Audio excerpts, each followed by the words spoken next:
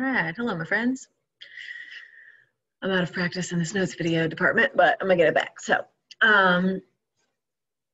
week one notes, introduction to vectors. I know you guys watched a video on Friday or Thursday or Friday or whatever day it was, and kind of got a little bit of an introduction from the video. And I know a lot of you have taken physics before. So this week's gonna be pretty easy. I'm just gonna kind of go over the different forms of a vector, some characteristics of vectors like magnitude and direction. We'll do some algebra with vectors, in other words, like multiplying, addition, subtraction, that sort of thing. And we'll talk about unit vectors. So it's really just very, very basic. We're going to be using the Pythagorean theorem and some inverse trig in order to do some of this stuff, but the math itself is very easy. So I'll share my screen, we'll get started. And then at the beginning of next week in class, I kind of have a little practice set for us to work a few more problems together to help make your in-class assignment and your IXL easier. So I'll share my screen with you. All right. So first thing we want to talk about is some different forms of a vector. There's two different forms of a vector. There's the component form of a vector, which uses these sort of arrow-looking symbols, and it's delta x, delta y. So remember, that means the change in x and the change in y. So I've given two examples of vector w and vector v, and that little symbol on top is the like universal vector symbol. And so, for example, vector w is 2, -4. So that doesn't mean, that's not a coordinate point. That's not like the point 2, -4. It's talking about the change in the vector from its starting point to its ending point. It's changing in the x direction by 2, and it's changing in the y direction by -4.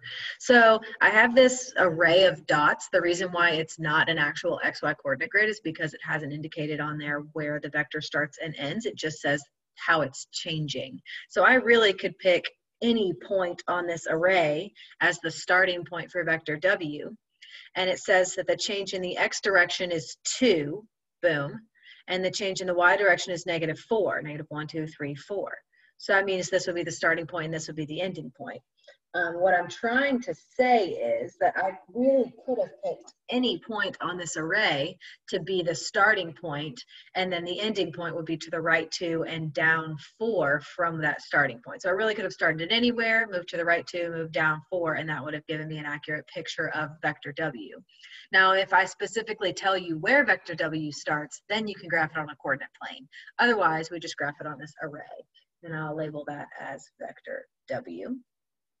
And then vector v is 2, 1. So again, I'm just going to pick any old place on this array.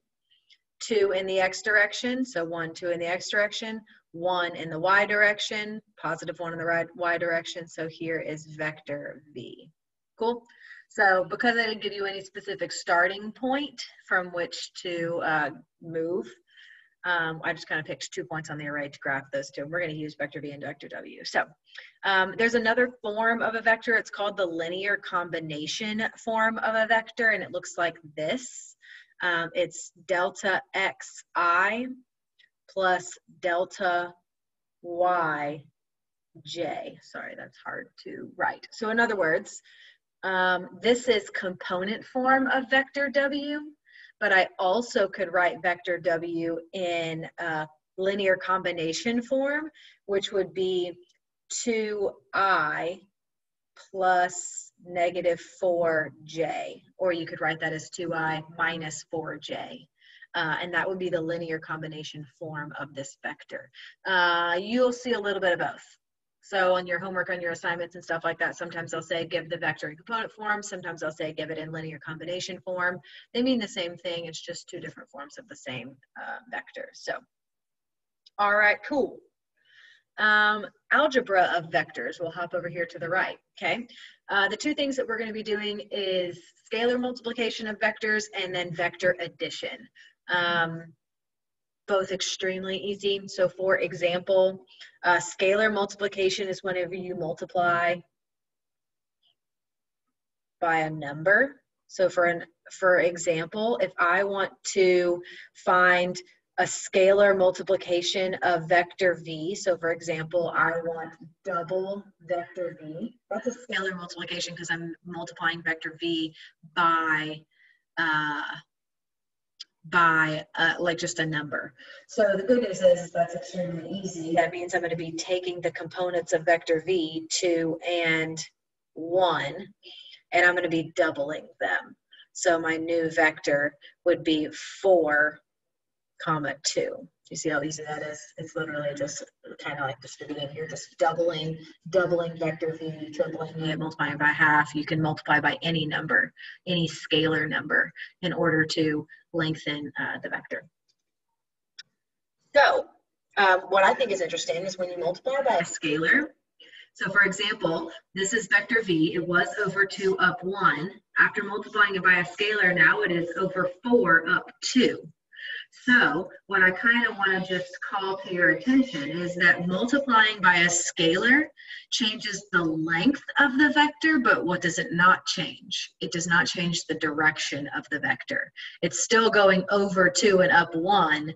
It's just multiplying by 2 in length. So I think that's interesting. When you're multiplying by scalar multiplication, multiplying by a number, it changes the length of the vector, but it does not change the direction of the vector. Some people kind of think of that as the slope. So anyway, addition, vector addition is also very easy. For example, if I want to do vector w plus vector v, then I would simply take the components of vector w and add them to the components of vector v for my new vector. 2 and 2 is 4, -4 and 1 is -3, so there is the sum, the resulting vector from adding those two vectors together. So anytime you do any sort of scalar algebra of vectors, scalar multiplication or addition, what we call that, the product that comes out when you are multiplying or adding, we call that the resulting or the resultant vector. So it says addition. We could also subtract w and v, which means that it would just be 2, -4 minus 2, 1, and then I would just have to be careful. 2 minus 2 is 0. -4 minus 1 would be -5, so the resulting vector would be 0, -5. So what does that vector look like? 0, -5. 0, -5. Well, oh, I wrote plus right there, and I should have written minus because we just subtracted. So let's say plus negative. My bad. So what I want to kind of show you here is what it looks like when you're adding vectors, when you're adding them. We've already kind of looked at what happens when you do a scalar multiplication. We said, okay, I understand that 2v doubles the length of v without changing the direction of v. But what does it look like whenever I actually take vector v and vector w and add them together? So what that looks like, what you're going to do, if I want to take vector w and then I want to add vector v, I'm going to start by drawing vector w, and I'm going to start in this corner over here so I have room. Vector w is 2 to the right and down 1, 2, 3, 4. So notice all I did was take vector w and move it to a different starting point, but it's still the same vector. So now, if I want to add vector v to vector w, what I do is I start at the tail. They call this the tip and the tail. I start at the end of vector w, and then I'm going to add vector v onto the end of vector w. So from here is my new starting point. Vector v is 2 to the right and up 1. So here is vector v being added onto the end of vector w. Does that make sense? It's quite easy. So I think on your assignment for next week, I have a couple of problems where I give you two vectors and then I ask you to show me what that vector addition looks like. So you draw one vector, then you tack the second vector on to the end of the first vector, and then your resulting vector is the vector that is created between the two. So this is the resulting vector, which is called vector w plus vector v. It starts at the starting point and it ends at the ending point. So let's check this. When I added w and v together, the resulting vector was 4, -3. That looks pretty good to me. Do you agree that this goes over to the right 1, 2, 3, 4 and down 1, 2, 3? So that checks out, right? That resulting vector that I got algebraically is also the one that I got graphically. So there's some questions on your homework that ask you to do that, that ask you to do the algebra or the addition and subtraction algebraically, and then to do it graphically as well. So, all right, cool. That's pretty easy so far. The next thing that we want to talk about are these two characteristics of a vector. Every vector has two characteristics. That it has magnitude and it has direction. I think you guys probably understand direction angle.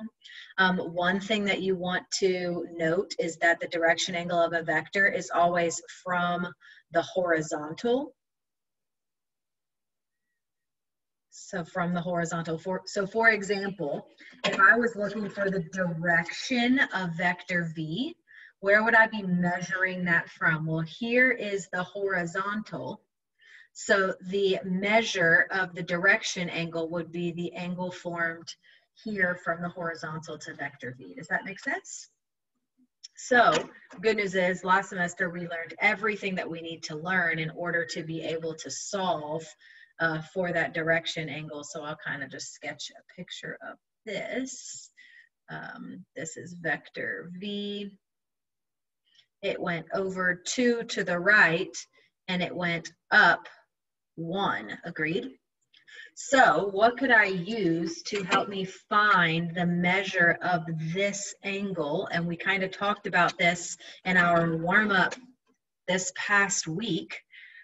This is the opposite and the adjacent. So in order to find the measure of that angle, I would use the inverse tangent of the opposite over the adjacent. So inverse tangent of, I guess we'll say that that is the change in y, and that is the change in x.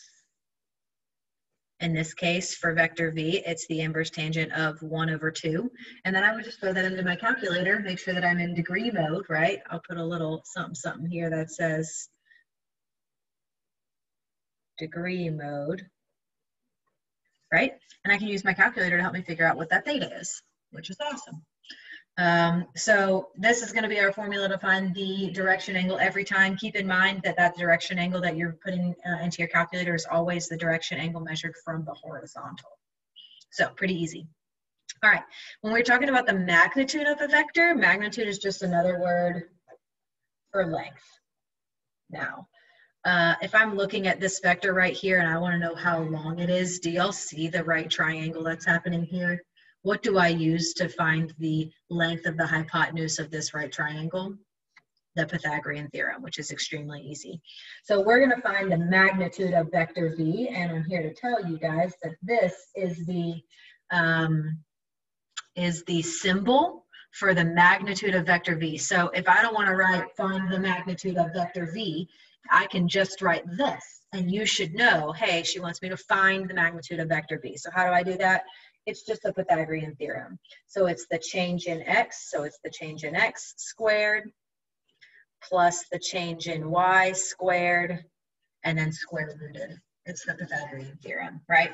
You don't need to memorize this formula. Why not? Because you know the Pythagorean theorem. You're like, I'm looking at this right triangle. 2 squared plus 1 squared is 5, and so that means that the magnitude of vector v is the square root of 5, right? You don't need to memorize some formula that is just the Pythagorean theorem. And then we should know inverse tangent of y over x as well. We kind of went over that a little bit in class. So anytime I ask you to find the magnitude of the direction of a vector, it's the Pythagorean theorem and the inverse tangent of the y over the x. Those are the two things that you're going to want to know for sure as far as that goes. So the next thing that we want to talk about is a unit vector, all right? A unit vector, a unit circle has a radius of 1. A unit vector has a magnitude of 1. So a unit vector is a vector whose magnitude is 1. Okay, so are either of these vectors unit vectors? No. Okay, we actually just found out that the magnitude of vector v is the square root of 5. Do you agree that we found that out?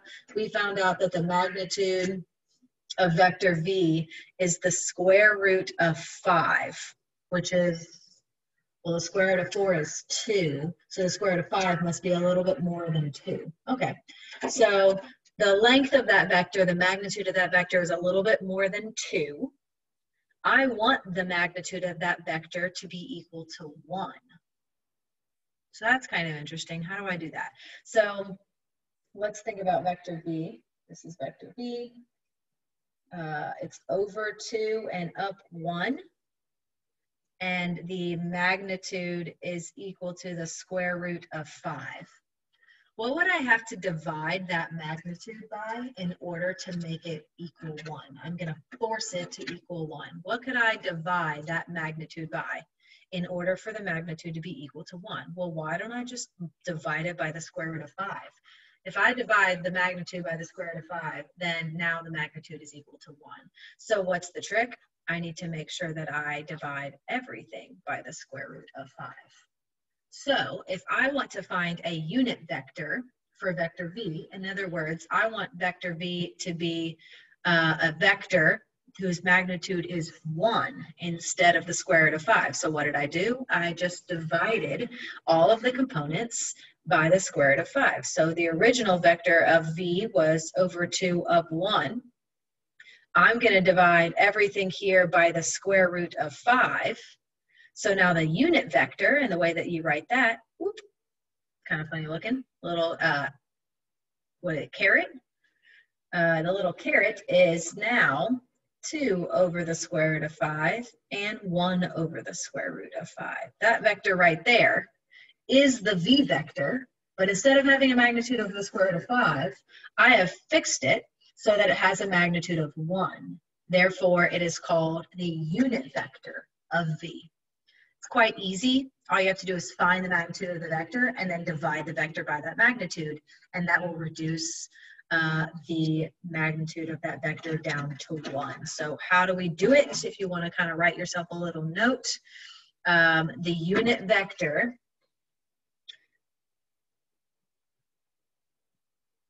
can be found by taking the vector and dividing it by the magnitude of that vector.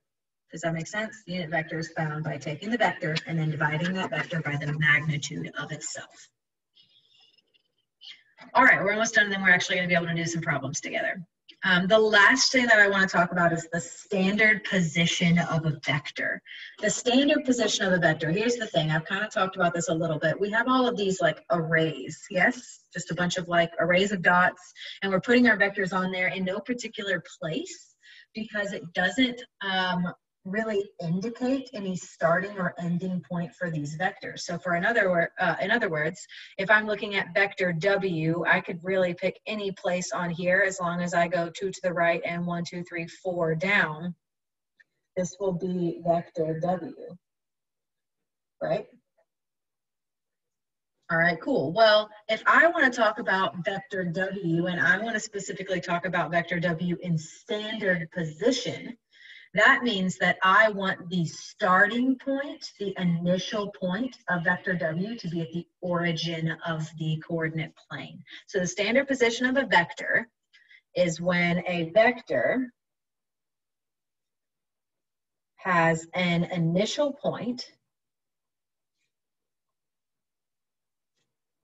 at the origin of the coordinate plane.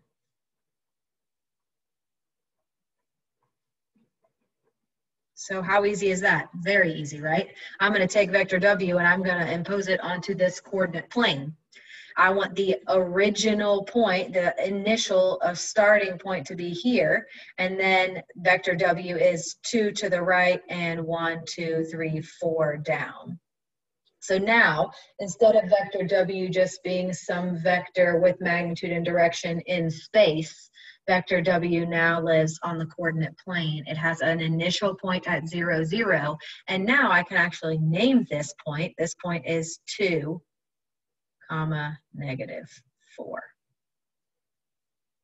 So That's called the standard position. So if I ask you to draw a vector in standard position, that means I actually want you to put it on the coordinate plane, and I want you to have the initial point of the vector at the origin. Pretty easy, okay? So just to review, this is everything you need to know about vectors, okay? Moving forward. Component form, linear combination form. Scalar multiplication takes a vector, it doesn't change the direction of the vector, instead it multiplies the length, or yes, now we know the magnitude of the vector. Here we doubled it. If I multiply by a half, the vector would shrink by a factor of a half, so on and so forth. We can do vector addition or subtraction by clearly just taking the two vectors and adding them or subtracting them, and then geometrically we kind of show what that looks like. Vector W, adding vector V to the end of vector W, and then the resulting vector is the vector that is created between the two. Learned about how to find the magnitude or the length using the Pythagorean theorem. Learned how to find the direction angle from the horizontal using inverse tangent. Learned how to find a unit vector, which is a vector whose magnitude is 1, and we learned that to find the unit vector for any vector, all you have to do is divide that vector's components by its magnitude and then standard position. So feels like a lot, but if you're looking at this, the math itself is extremely straightforward and easy. The hardest thing you're doing is inverse tangent, which compared to last semester, you guys, is child's play. So we're gonna spend the rest of these notes just maybe doing a couple of practice problems together. I will have some more practice problems for us to do in class Monday and Tuesday, and then between those two things, you should be more than ready to get started on your in-class assignment and your IXL for the week. So here we go. Here they give us vector V and they give us vector W, and they're asking us to just do a little bit of algebra using those vectors. Vector V plus vector W is going to be 2, -3 plus vector W, which is 3, 4. So in order to add those together, I'm literally just going to add the components. 2 and 3 is 5, -3 and 4 is 1. How easy is that? Very. All right, I really like to, some people, you might want to write this as W plus -V. It does, those are equivalent. Here, W is first, 3, 4, plus -V means that I'm going to just take the opposite of these. So that would be -2 and +3. You definitely can just write minus here and then distribute the negative afterwards. It does not matter. So now let's add those together. 3 and -2 is 1. And 4 plus 3 is 7. Glorious. Here we have a little bit of scalar multiplication first. So 2 times vector V is going to be double vector V. So instead of 2, we'll have 4. Instead of -3, we'll have -6. And now I want to take 2V, the scalar multiplication of V, and I want to add that to W. W is 3, 4. So my resulting vector is 7, -2. Yeah, I'm legitimately asking you to add. That's how easy these things are. And then the last thing they want us to do here is V plus W divided by 10. Well, I already did V plus W. I know vector V plus W is 5, 1. And they're asking me to divide those components by 10. That's pretty easy. 5 divided by 10 is 0.5. 1 divided by 10 is 0.1. You definitely can write that as 5/10 or 1/2 and 1/10, 1/10. You can write that as those as fractions instead of decimals if you would like to. All right, cool. Number 2, find the magnitude and the direction of vector V. So we're going to use this vector V up here. Vector V is 2, -3. So I am going to just sketch a little picture. 2, -3, I'm just going to pick an initial point. 2 means I'm going to go 2 in the x direction, and then -3, 1, 2, 3 in the y direction. So this is my vector. Notice that I didn't draw that on a coordinate plane because it doesn't really matter where that vector is unless I specifically ask you to put it in standard position. So this side is 2, this side is -3. So first thing I'm going to do, why did I write square root? Anybody know? That's crazy. Sorry. Just -3, 2, -3. I think I'm just so stuck on the unit circle that I can't help but do square root. Anyway, so first thing we're going to do is we're going to find the magnitude of vector v, and remember we use this notation here. So the magnitude of vector v is just the Pythagorean theorem. It's the square root of 2 squared plus -3 squared. Notice that I put -3 in parentheses because we want to make sure that we take care of the negative. So 2 squared is 4, -3 squared is 9. So the magnitude of that vector is the square root of 13. So the length of that vector, the magnitude of the vector is the square root of 13, which is somewhere between 3 and 4, about. So this is the square root of 13 as the magnitude, right? All right, cool. The next thing we want to do is we want to find the direction angle. Remember, the direction angle is always going to be from the horizontal, which means that we're going to be solving for this angle as our direction angle. Do y'all see that? So we have a formula. Theta is equal to the inverse tangent of the y value, which is -3, over the x value, which is 2. And I'm going to let my calculator do this work for me. And we want to be in degree mode. So grabbing my calculator, inverse tangent of -3 divided by 2. I got -56.3 degrees. Why does it make sense that I got a negative theta? Because if this is our horizontal, aren't we moving backwards? So that's why it makes sense to me that the direction of that vector would be in the -56.3 degrees, because it's measuring it from the horizontal and it's moving backwards. So all of that makes pretty good sense to me. Good so far? This is extremely easy. This is extremely easy. Magnitude is found by doing the Pythagorean theorem. The direction angle is found by doing the inverse tangent of y over x. And in this case, the negative degree measure makes sense. If I did ask you, like, hey, I want your theta, your direction angle to be in a positive, you could always, subtract from 360 and get that positive angle instead. Awesome. Cool. More problems to do together on the next page. All right, this next one asks us to find the unit vector in the same direction as W. So they're telling us to take vector W and find the unit vector. So remember, we wrote on the last page how to find the unit vector. Well, all you do is you take vector W and you divide vector W by the magnitude of vector W. So first off, vector W is 3, 4. That's vector W. So I have vector W. Vector W is 3, 4. What I don't have is the magnitude of vector W, but I can find that. The magnitude of vector W can be found by just doing the Pythagorean theorem. 3 squared plus 4 squared. Don't have to worry about negatives on this one, which is nice. 9 and 16, which is the square root of 25, which is 5. So the magnitude of vector W is 5. So if I take that vector and I divide it by 5, I will get the unit vector, which would be 3/5 and 4/5. So this would be vector W. It'd be in the same direction as vector W, except instead of having a length of 5, this vector is a unit vector, which means that it has a length of 1, or a magnitude of 1. So hopefully now that you see that, a lot of people have a lot of trouble with unit vectors, wrapping their heads around them, their minds around them. Mathematically speaking, it's very easy to find a unit vector, and we'll keep dealing with them so you'll get more comfortable with them. So, alrighty.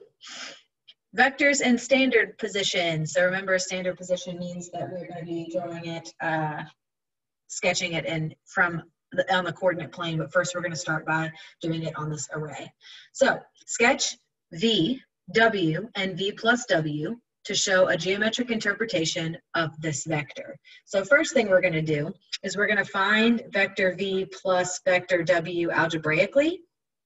So that would be 2, -3 plus 3, 4. And the resulting vector would be what I get by adding those two. So 2 plus 3 is 5, -3 plus 4 is 1. So what they want us to do here is they want us to show a geometric interpretation. So remember, when you're adding vectors, start with the first one, and we're going to add the second vector onto the end of it. So I'm going to start, hopefully, I'm going to pick this point. We'll see if it works, okay? I'm picking this as my starting point. 2, -3 means I go 2 to the right and down 1, 2, 3. So here is my first vector. This is vector v, and I'm going to label it like that.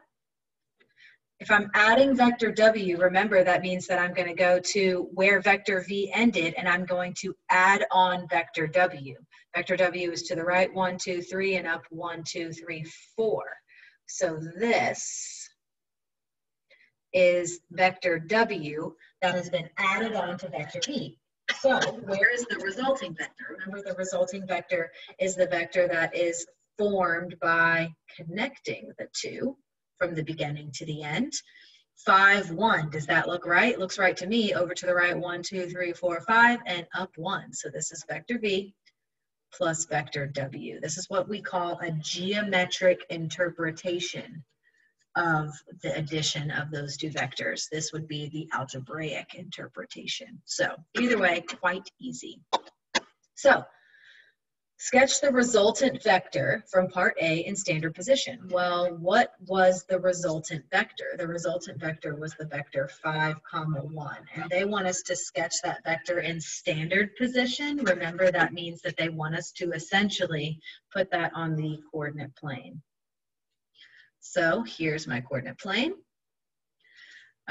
Whenever I sketch in standard position, that means I want to start at the origin, and then 5, 1 is my vector. So 1, 2, 3, 4, 5, 1. Here's my ending point. So here is my vector in standard position. Pretty easy, yes? C, give two coterminal angles that describe the vector in standard position. Okay, cool. So if I'm trying to describe this vector in standard position, and I'm trying to find the angle measure, do y'all agree that that is my theta right there? So let's just use the formula that we know in order to find that theta. Remember, it's inverse tangent of y over x. So the y value is 1. The x value is 5, agreed? So inverse tangent of 1 over 5, grab my calculator. Inverse tangent of 1 over 5 is 11.3 degrees. Does that sound like a pretty good answer as far as that little sliver goes? So that's 11.3 degrees, which is great. That'll do for 1, but it says that it wants 2 angles. So bringing it back to last semester, a coterminal angle is just another angle that ends in the same spot. So we have some options. We could do one of two things. We could go all the way around 360 degrees and then add 11.3. Or we could start at 0 and we could go backwards if we wanted to find a coterminal angle. So we have two options. We could either do 360 plus 11.3 degrees to get one of our angles. So 360 plus 11.3, which is 371.3 degrees. Or instead we could do 360 minus, or I guess it would be 11.3 minus 360 to make it negative. 11.3 minus 360 is negative 348.7 degrees. Both of those would work as coterminal angles, right? negative 348.7 degrees, or all the way around plus 11.3 degrees. I would say that both of those are coterminal angles that describe that vector in standard position, along with 11.3 degrees. So I've just given you some options. Okie dokie. Last problem, linear combination. Remember, that's just the IJ form from the first page. Vector V. Vector V has a direction angle of 110 and a magnitude of 8 in standard position. So that means I can confidently say that we're looking at this vector on the XY coordinate plane. So I'm going to put the XY coordinate plane down. The magnitude of the vector is 8. What does that mean? That means that the length of the vector is 8 and the direction angle is 110. So where's 110? Here's 90. So 110 is 20 degrees past that. So I'm going to put my vector about right here, if that works for you guys. Things I know about this vector. I know that the magnitude or the length of that vector is 8. The other thing that I know about this vector is that the direction angle in standard position, this angle here, theta, is equal to 110 degrees.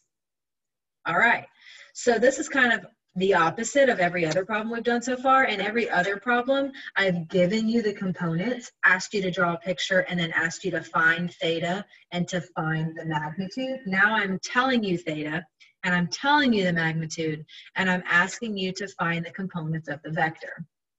This should be pretty easy. What I would do is I would just drop down here and make a right triangle. Yes. This angle here is not going to be particularly useful because it's on the outside of the triangle that I just made, but here's the thing. If this is 110 degrees and this whole thing is 180 degrees, do you agree that you could just subtract and say that this is a 70-degree angle?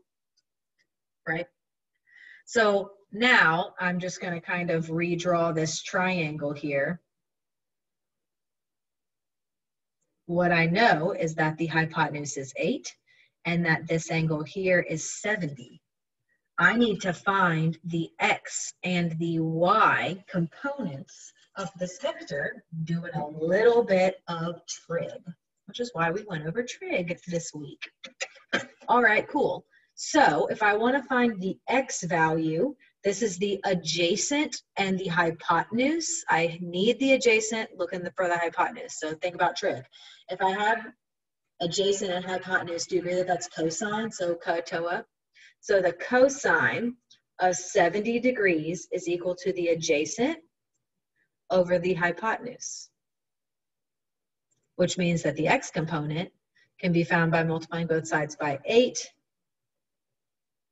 times the cosine of 70. So let's let our calculator do that work for us. 8 cosine of 70. 8 cosine of 70. Oops.